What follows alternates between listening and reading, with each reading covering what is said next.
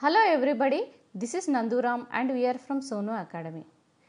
Today I am going to explain about Environmental Studies Class 3 CBSE syllabus. The topic is It's Raining.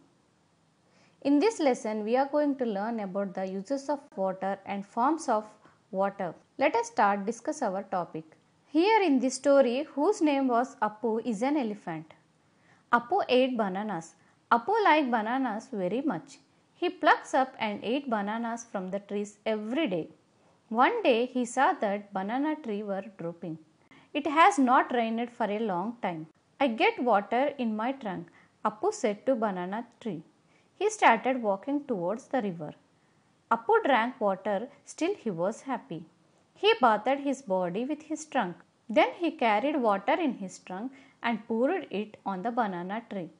As soon as the banana tree got water, then came alive.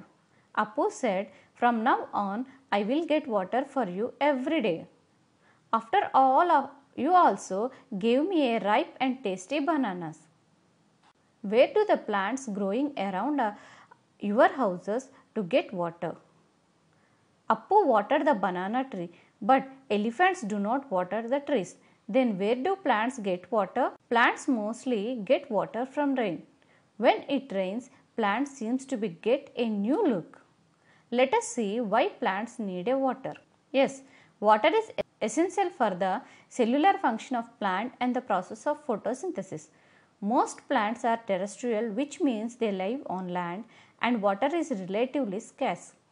In order for a plant to survive, it must be able to obtain water to distribute all parts of the plant cell and then conserve the water within the system.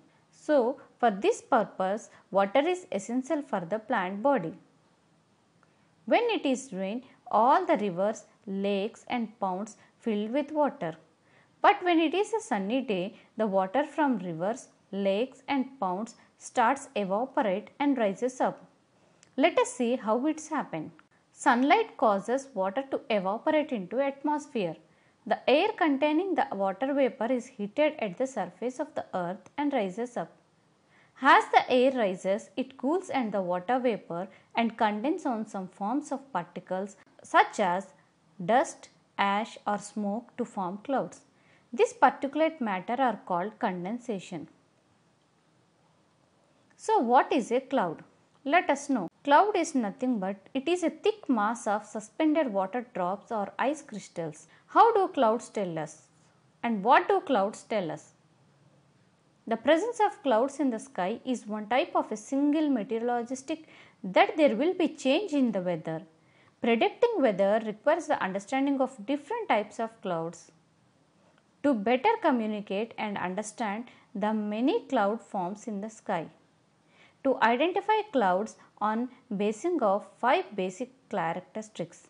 They are the altitude at which they occur, their color, their density, the shape and the degree of cover. From this information, we can identify there are 3 basic types of clouds and even other common there. Clouds can be classified by some simple but some subjective criteria that also provides information on the atmospheric conditions. One form of classification is based on appearance or form. Using these characteristics, you can identify the 3 basic types of clouds. They are stratus, cirrus and cumulus. Let us know about stratus clouds. These are thin sheet-like clouds. They are layered with some rippling and cover a large portion of sky. They are frequently grey and thick. Stratus clouds are formed when air is forced up slowly. Cirrus clouds. These are thin, white colored with a feathery appearance. They are the height of all clouds forming at the height of 30,000 feet or more above the earth's surface. Cirrus clouds are formed by ice crystals.